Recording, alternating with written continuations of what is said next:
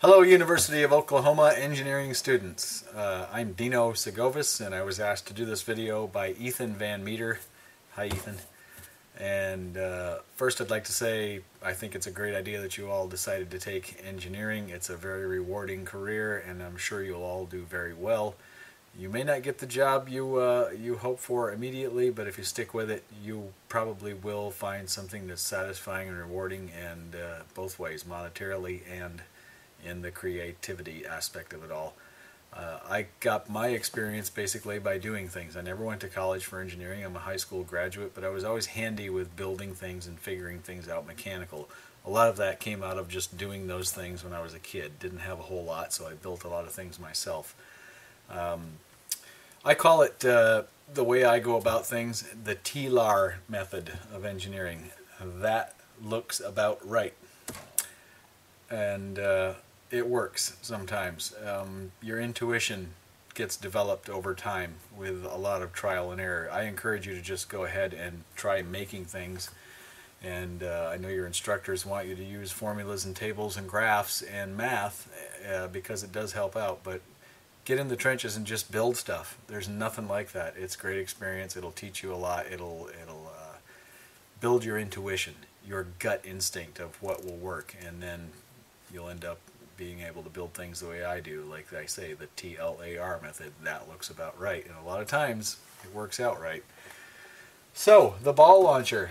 Let me take this thing apart, go through it step by step, and show you how I problem solved along the way and what I was thinking as I ran into issues and how I solved the problems and made it work the way you've seen it work in the other video.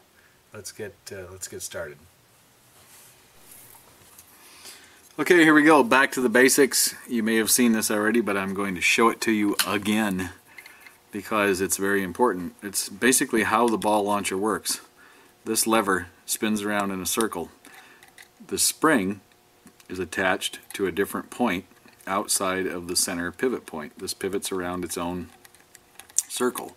Well, the spring gets stretched, and once it goes over center, of course, it's going to try to return to its at rest state, and as it does, it's pulling that lever on around through the circle.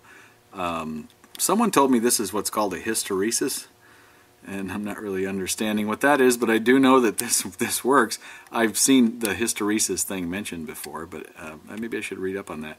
Anyway, the point between here and here is kind of one of those TLAR things where I went, well, how much should that be? Well, I don't want to go too far, because way out here I'd have to put the spring way over here for it to be, have tension on it to bring it back to center. But if you move the spring way over here, at that point, as it goes around, it's going to load up a whole lot more because it's pulling the spring quite a bit further, isn't it?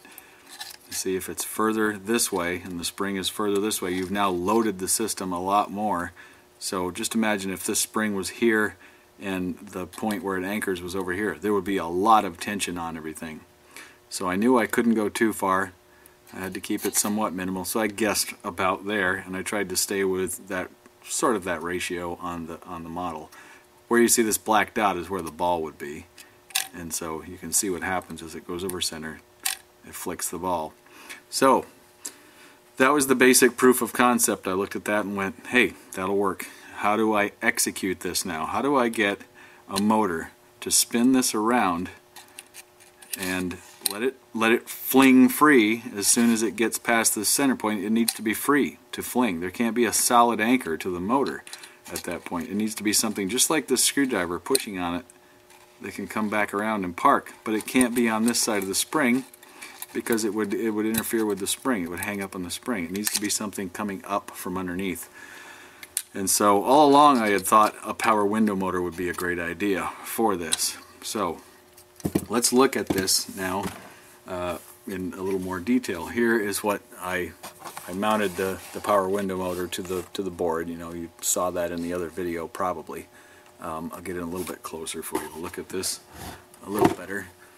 This came out of a car that had a cable that wrapped around this drum, and the cable wrapped around one way and the other, and it was like kind of a push-pull system, and that's how it moved the window up and down in the car. So I thought, well, I need to get the lever on there somehow. How do I do that and still let the lever run free? So I drilled a hole in the shaft. Right here, dead center, there's a hole that's been drilled. And I tapped it with a 1/4 inch by 20 thread per inch tap. That way I could put a bolt in it, and then the lever could simply pivot on that bolt. Okay, now I screwed it down. I came up with just the right length of screw where it bottomed out, and that took care of the problem of tightening it yet leaving it where it can spin freely. That took a bit of trial and error. So as it goes in, it tightens up, but it doesn't tighten up so much that it doesn't let this just spin and run freely. Okay, now we need to move that around, right? So to do that, I'm going to take this back off so you can see the arm that moves it is attached to the motor drum in a very stationary manner. It's screwed to it in 2 places, and then there's just a simple bolt coming up through it right here. I'll give you another view of this in a minute. And that way this can swing around, take the lever from here on around to here. When it gets over center, whack, it hits the ball and it can come back. Well, that's all fine, but it needs to come back and park itself each time. And it needs to do that in a manner where it stops at the same point each time, it gets triggered, and then it comes back around. So what happens is there's a micro switch right here that bumps into a little piece of plastic that I simply screwed to this drum. This cam hits this micro switch, and that's what stops the rotation. Another micro switch off camera that I'm touching, which is the one that the ball hits, is what triggers the device. I'll show you the wiring and how that works in a minute on a whiteboard. But you can see how it parks at the same spot every time. So it has the ability to go around, the thing hits over center, does its fling thing, and then it comes back and parks. So let's put this back on again.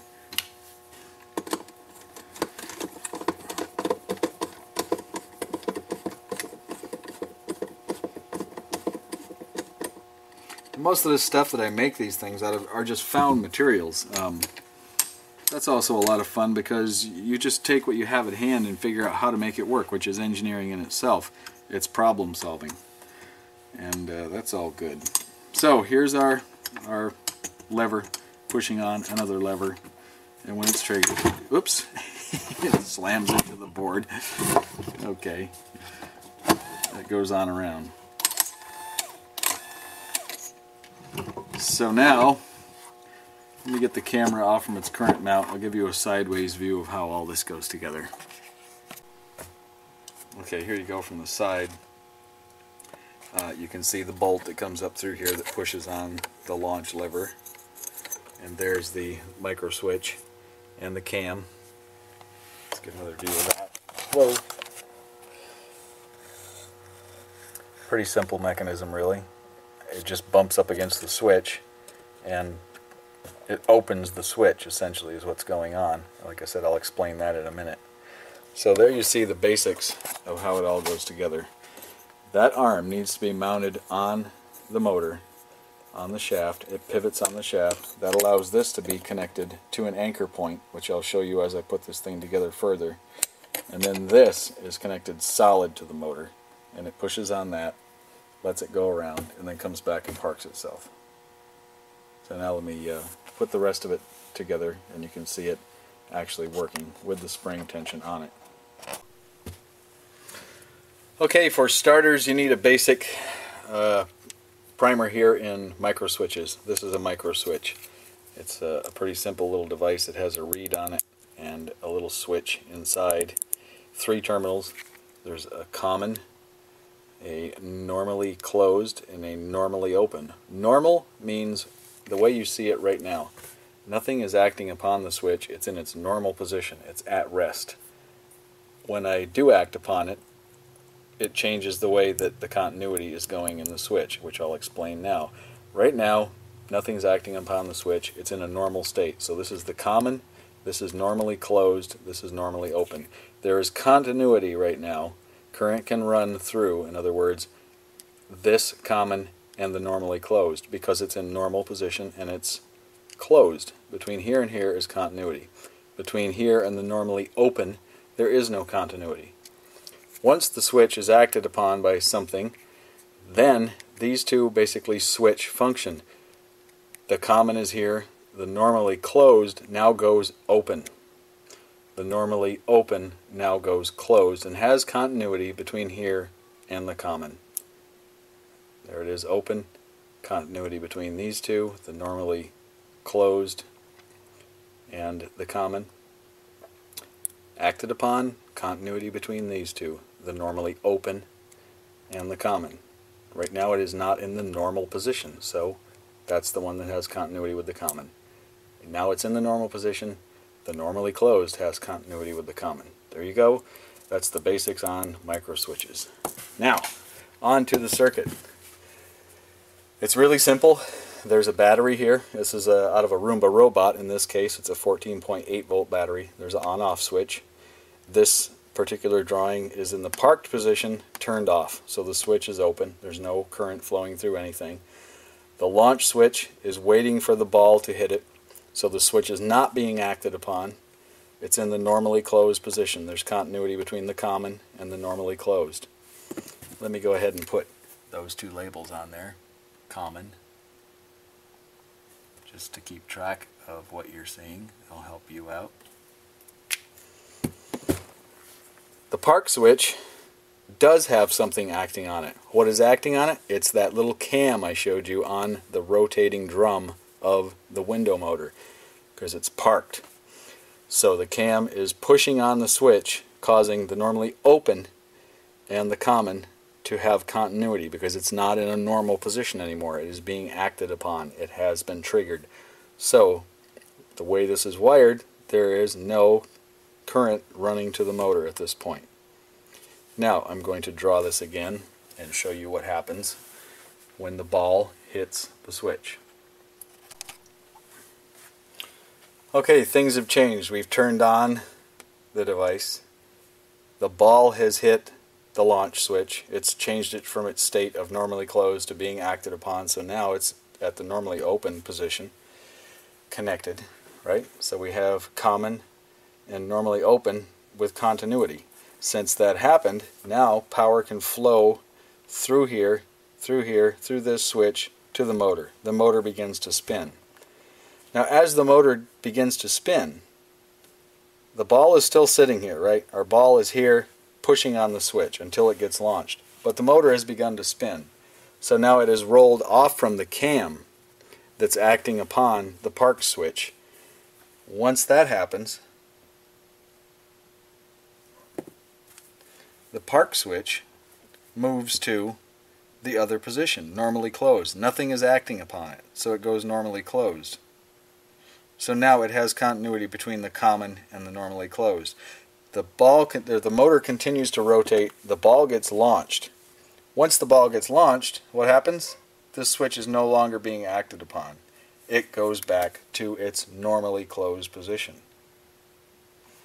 But since we came off from the cam and we're not acting upon this switch anymore and it's in its normally closed state, the power runs through here now and continues to run the motor until it goes all the way around. The ball is out of the equation now because it's been launched. The thing is spun around, the spring is triggered, and it's gone. But the motor continues to run until it comes all the way back up around to the rest position, where what happens? The cam acts upon the park switch once again. Once that happens, this goes back to a position where it's on the normally open. It is no longer having continuity to this. Therefore, power is not running to the motor. This has now gone back to a state of no power and everything stops. It's all parked again. There you go. That's the basics of it. In a sense, this is a logic gate. I'm not sure what kind of a logic gate you would call that.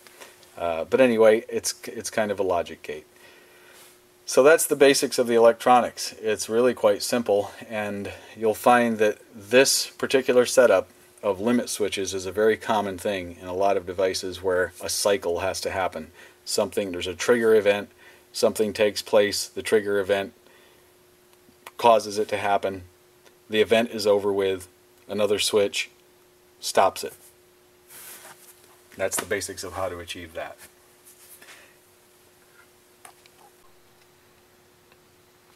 Everything has been reassembled, and I'll go ahead and trigger this and let you watch it in action now after you've seen how it works and how all these switches do their thing. Down in there is the trigger switch, way down in there, and then again there's the one that does the parking. And let me turn the device on and go ahead and trigger it with my hand and get it the heck out of the way because it really hurts when it hits you. Oops. Had to get it. Happens pretty fast, huh? Let's watch that one more time. Jarred the battery loose. So there it is. The switch gets triggered. It launches the ball, comes back around.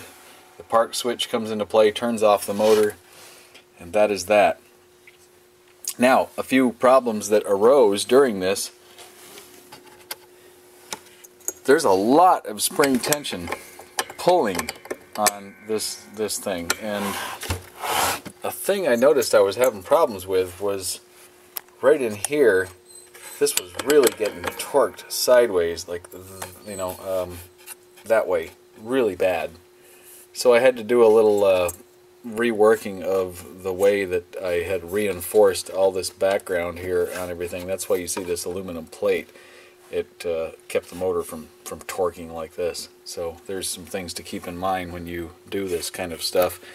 You need to mount that motor very securely. You need to have a power window motor with a shaft that's really solid in there. It can't deviate like this or you'll be in trouble. You'll run into a lot of trouble because that spring tension when it loads up on the back side of this cam is pretty darn intense. So you need to pay attention to that when you're choosing a motor.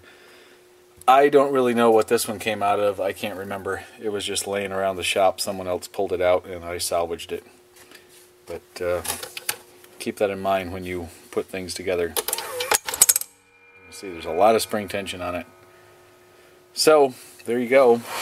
That's how it all works, and it's been my pleasure to show this to you. And there I am. Okay, and I'm looking forward to seeing what you guys build. I'd like to see some videos. You can email me with any questions you might have. I'd be glad to help out. It's makerdino@gmail.com. You can take a look at my websites, dinofab.com and hackaweek.com. The Hackaweek site is a lot of fun. I'm coming up with a project every week for the next year, which is pretty mind-boggling. I've got about maybe 15 of them on the list, but I'll just have to keep going and see how that goes. It's a lot of fun. It's a good challenge, and it's you know, a self-imposed thing, and it's working out pretty good. So, like I said, keep me posted on what goes on. Email me if you have any questions, and look forward to seeing what comes up. Good luck in your final project. Hope you guys all have a great summer, and good luck in your careers as engineers. All right, bye-bye.